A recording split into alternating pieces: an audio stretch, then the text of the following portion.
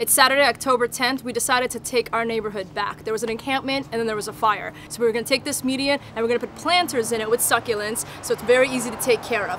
Myself, Rebecca, Marissa, and Danny just went to Home Depot, got a bunch of lumber. Now we're gonna put together these long planters, and then the neighbors have brought together some plants. I got 2 neighbors that just came by and they're gonna go saw off some more succulents. This is another one of our neighbors. So basically the planters are gonna look like this. So you got the bottom, the sides, and then we'll just cut the ends. Danny's gonna screw them together and then we'll bring in the dirt and we'll start planting the succulents. We're gonna do it on our property and then we're gonna lift and then go across the street, so we're not building on city property, nothing like that. We're just gonna develop it here and walk it over. So originally we had to measure the median, figure out the dimensions of what we're working with. Then we had to clean the ash off from the encampment fire. When we went to Home Depot, we calculated how much wood we need to buy. We pulled that wood onto a cart and then we put it on a truck. We loaded that up and we went back to the location. A bunch of neighbors came by and picked up succulents for us and delivered it. We built a bunch of boxes and then we went to pick up some free dirt from a neighbor. Those 8 boxes, we waterproofed all of them, inside and the outside. The neighbors brought enriched soil that they purchased for us, and that was put on top. But shoveling, I have like, look at this wrist, girl. Dainty. Show me those fingernails. Show me those beautiful fingernails. Oh. Are those professionally done? Or did you oh do no, them? that was her. You know, in her room one night. Oh. Meanwhile, the men of the house, did you guys finish the median over there? You didn't do it, okay. I thought you were going outside. I had to do the house. Siobhan was over there, can't leave the house empty. Yeah.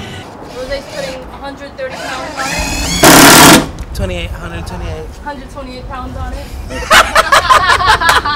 We got lemonade! Woo! And cookies. And cookies. Homemade cookies. Lemonade time, babes. This lemonade is so yellow. Yeah, what's up with that? It's Lolo. It was whatever the like mix was. Is it YOLO? This is some Lelo lemonade. Very, very specific. Sister to Lululemon. Lululemon? Sister to Lulu lemon? Lulu.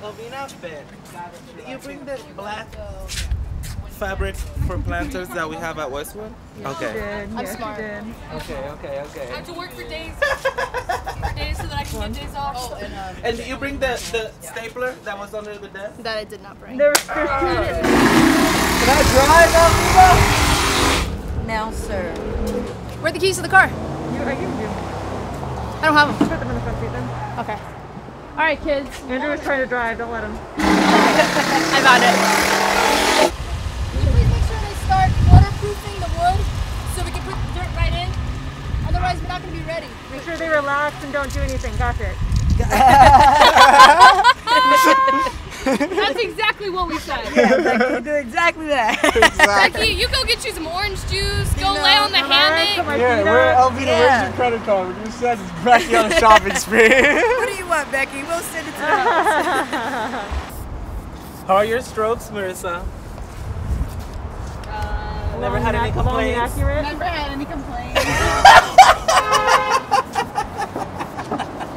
I feel like you're covering way much more ground than I am, but I'm doing it with more like passion. God made dirt. Dirt don't hurt. If I die, God knows why. Farmtown girls. Definitely stronger than me. I do think.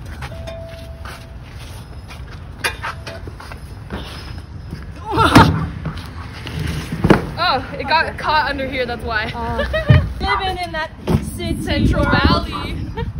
Oh, for real, City World. Welcome to LA. Listening to the sirens every day, every night. Boom! Done! Oh, yeah. Once we filled our neighbor's truck with dirt, we went back to the site and people helped us unload it. We then picked up the 8 planters and walked them across the street. The original design was supposed to be a border, but when neighbors and people walking by contributed their thoughts, we said, let's make it a sun. And conveniently, one neighbor came and dropped off 3 large planters, one for the center and one on each side of the sun. Our neighbor's ready for us to go pick up his palm tree. I was going to use your truck for that, if that's okay. Where is it? Nearby, or you can come with me, or we can go together. Yeah, no, I'll drive it. So we've got 3, and I was going to say, well, I should bring the crew, because 2 of them we got to dig out, one's already dug. Yeah. So the dug one would go in the middle, but then the 2 we got to put on Yeah, the... go down and get out. Like, get it all ready and then call me. Yeah? Look, kids are taking responsibility. I love that, man. This is the future right here. Okay, kid. We see you. We see you. Good job. Wow, this is why we come together. Hey, neighbors. We're beautifying this little nook.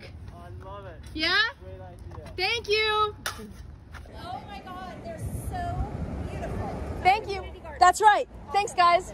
Just 10 days later, on October 20th, a notice of violation was taped to the median. On it, it reads, "Remove all planters from public right-of-way." But it is not in the right-of-way. In fact, our median has a pocket that is off to the side. A lot of neighbors are upset because when the encampment was here prior to the fire, it was not ticketed. But when the neighbors came together to put this beautification project together, it was cited in 10 days for removal. Since this median has already had an encampment fire, we feel that it deserves this beautification project.